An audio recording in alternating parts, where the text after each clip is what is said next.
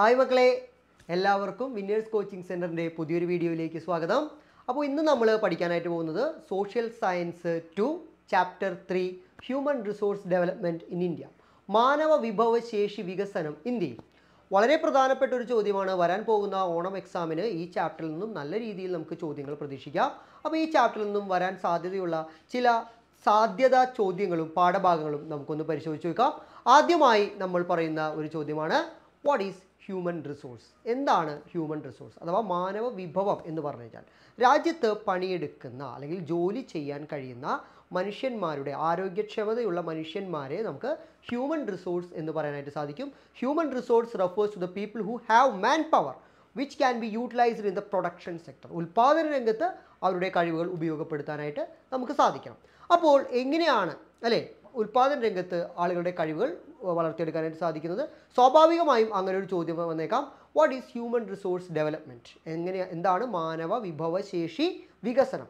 It is the developments of men's physical and mental abilities through education, health care and training. വിദ്യാഭ്യാസം, ആരോഗ്യം, പരിശീലനം എന്നിവയിലൂടെ വ്യക്തിയുടെ കഴിവ് വികസിപ്പിച്ചെടുക്കുന്ന രീതിയെ നമുക്ക് മാനവ വിഭവശേഷി വികസനം അഥവാ ഹ്യൂമൻ റിസോഴ്സ് ഡെവലപ്മെൻറ്റ് എന്ന് പറയാനായിട്ട് സാധിക്കും.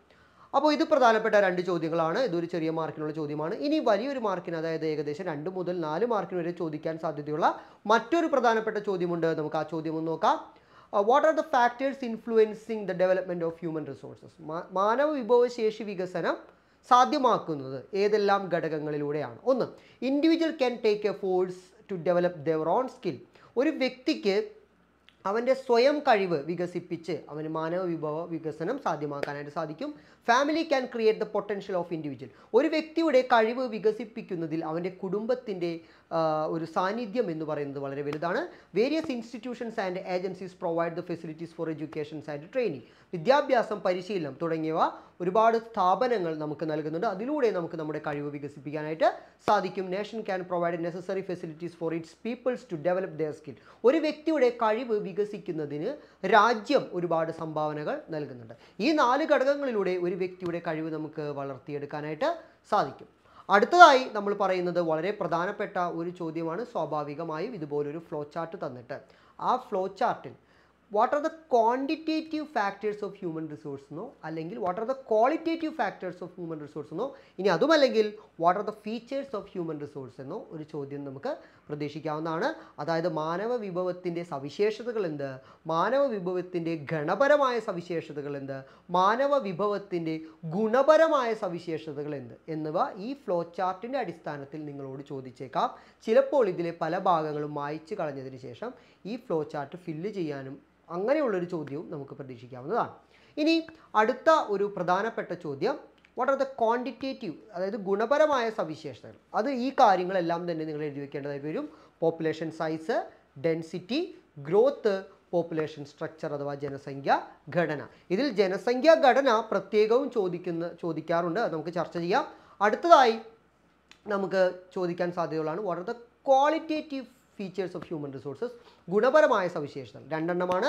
വിദ്യാഭ്യാസം, ഹെൽത്ത് അഥവാ എഡ്യൂക്കേഷൻ, ഹെൽത്ത്. 2 കാര്യങ്ങളാണ് നമുക്ക് പറയാനായിട്ടുള്ളത്.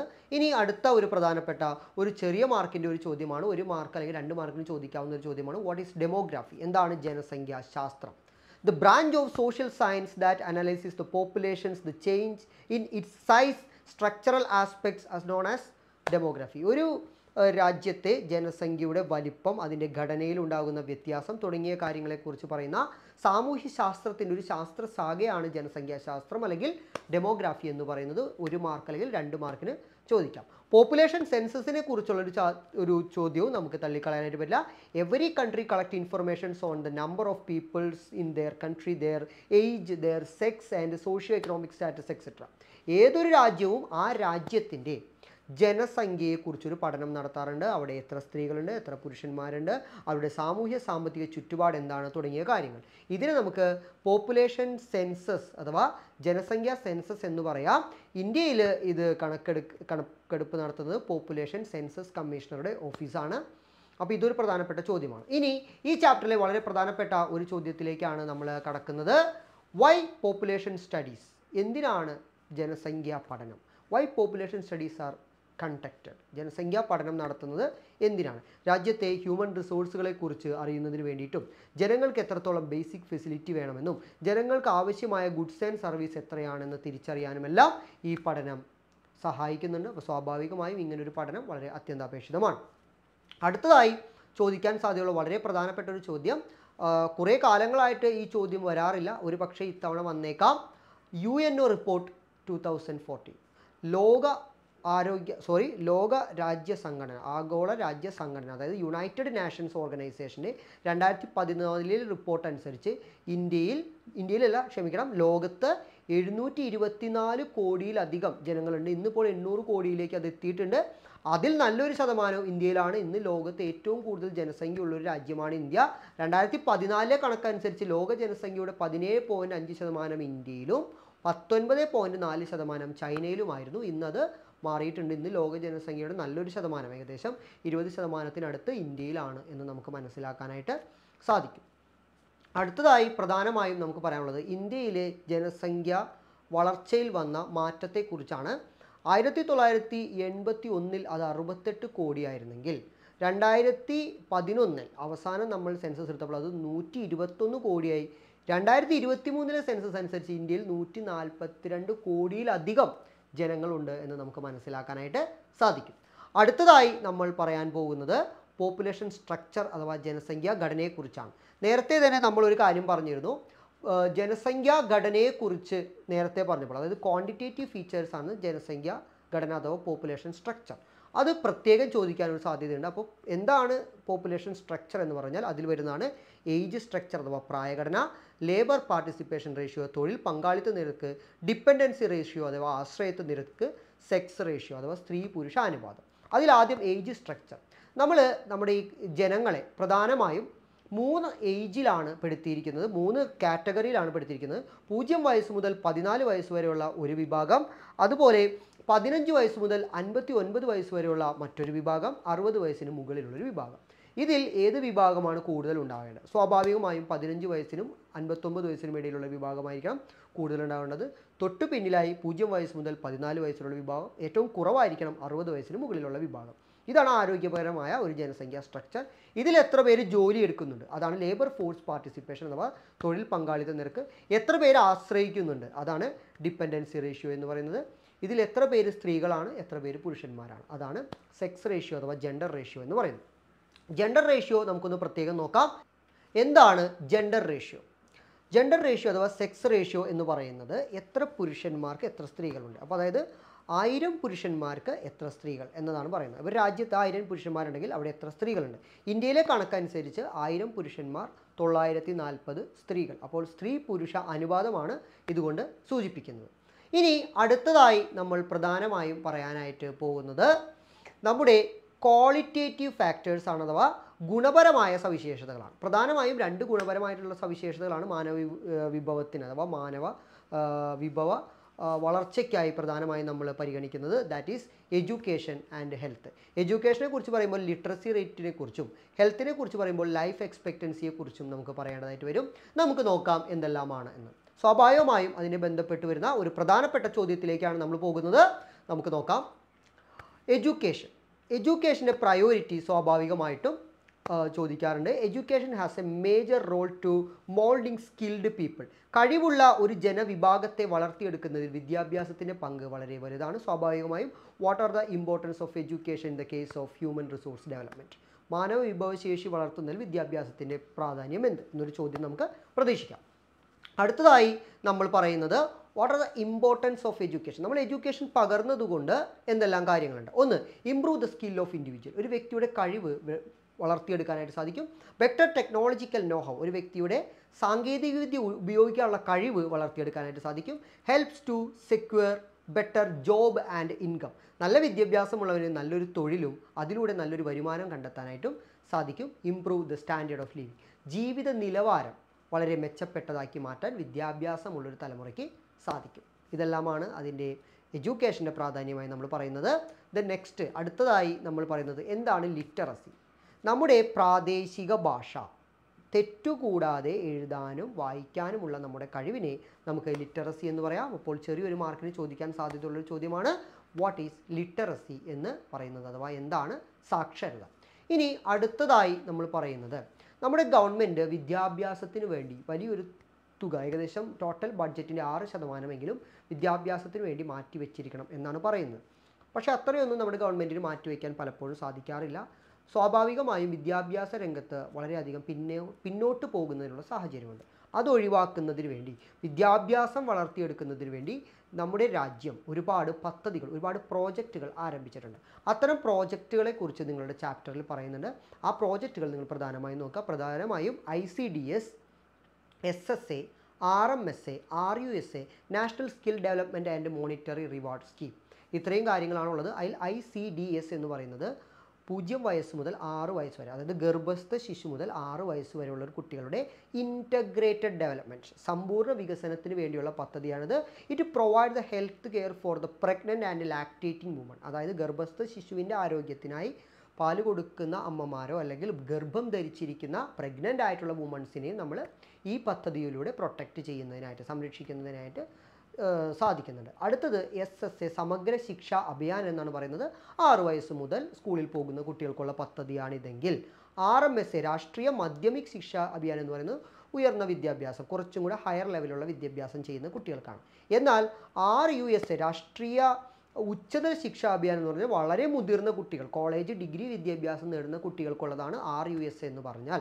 ഈ പഠനമെല്ലാം കഴിഞ്ഞതിന് ശേഷം കുട്ടികൾക്ക് സ്വന്തമായി ഒരു ബിസിനസ് തുടങ്ങാനോ അല്ലെങ്കിൽ സ്വന്തമായി ഗവേഷണത്തിനോ മറ്റ് വളർച്ചയ്ക്ക് ആവശ്യമായ പണം സംബന്ധിച്ച അല്ലെങ്കിൽ മറ്റു കാര്യങ്ങൾ നൽകുന്ന ഒരു പദ്ധതിയാണ് national skill development and monetary reward scheme എന്ന് പറയുന്നത്, ദേശീയ നൈപുണ്യ വികസന പരിപാടി എന്ന് നമ്മൾ ഇതിനെ പറയുന്നു. അപ്പോൾ ഇത് വളരെ ഇമ്പോർട്ടൻ്റ് ആണ്. എല്ലാ ക്വസ്റ്റ്യൻ പേപ്പറിലും വിടാതെ ചോദിച്ചിട്ടുള്ള ഒരു ചോദ്യമാണിത്. ഒരു കാരണവശാലും നിങ്ങൾ വിട്ടുകളയാൻ പാടില്ല. അടുത്തതായി പ്രധാനമായും വരുന്നത് വളരെ പ്രധാനപ്പെട്ടൊരു ചോദ്യമാണ്, ഒരുപാട് തവണ എക്സാമിന് വന്നിട്ടുള്ളൊരു ചോദ്യമാണ് RTE act, right to information act, വിദ്യാഭ്യാസ അവകാശ നിയമം എന്ന് പറയുന്നത്. Our country has made education is A fundamental rights and has passed the right to education in 2009.